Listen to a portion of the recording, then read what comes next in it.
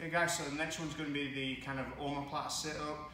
So I use this for other positions as well as omoplata, but I really do like the omoplata position. So the starting position, we're just going to have a foot touching our knee, and this other leg out of the way. If the leg's in this position, it's going to stop us from sitting up.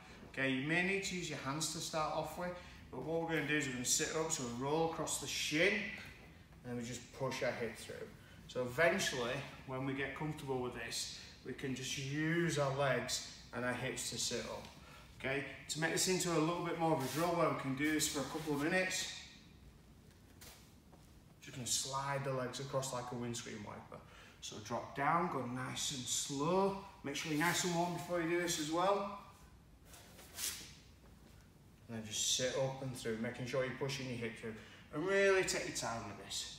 Again, you know, this is, I know we don't all have mats at home. You certainly want to be doing this on a carpet at the very least.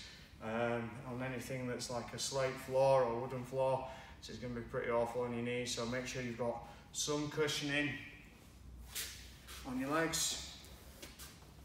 Then you can start picking up the speed a little bit.